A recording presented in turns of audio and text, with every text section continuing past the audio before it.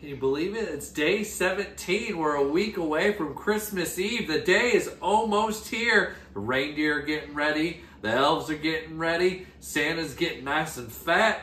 And today we're going to have, let's see what we're going to have here.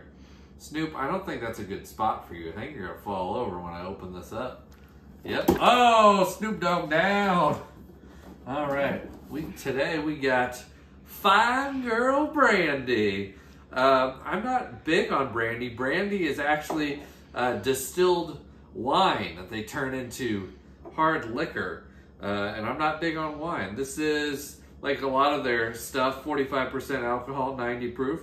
Batch number 7, bottle 45. So this is one of the early ones. I like the purple labeling on this. This will make a nice cocktail.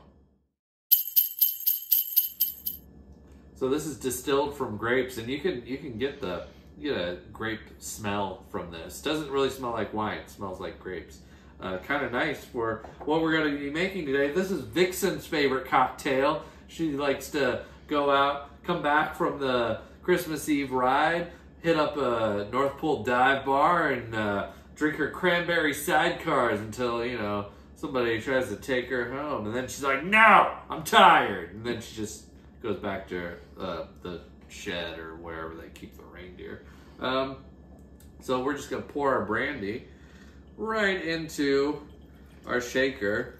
Like I said, I don't usually drink brandy. For some reason, I think of brandy as like something people in like smoking jackets in like a drawing room will like decant and like sniff and go, the current events in the Far East haven't hurt my investments.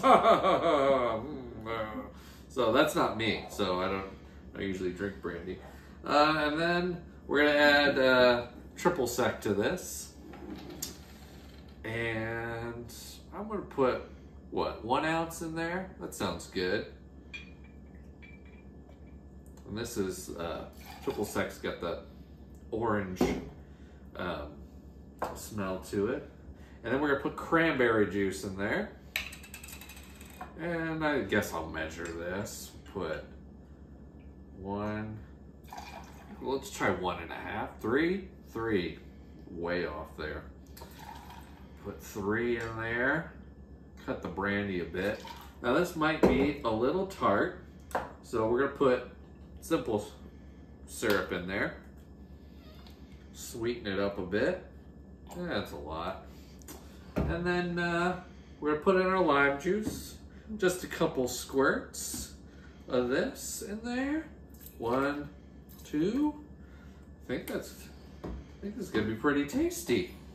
Put the top on. Shake that up. Using the metal shaker. This gets a lot colder than the plastic one. You can actually see it starting to condensate on the outside. All right, I got a martini glass out here. I'm being real classy tonight. Real classy, Snoop. All right, we're gonna pour that in here. Oh, look at that color. That's nice. This is a cranberry sidecar, and you can garnish this with, I think it was an orange peel or something, but I don't do garnishes.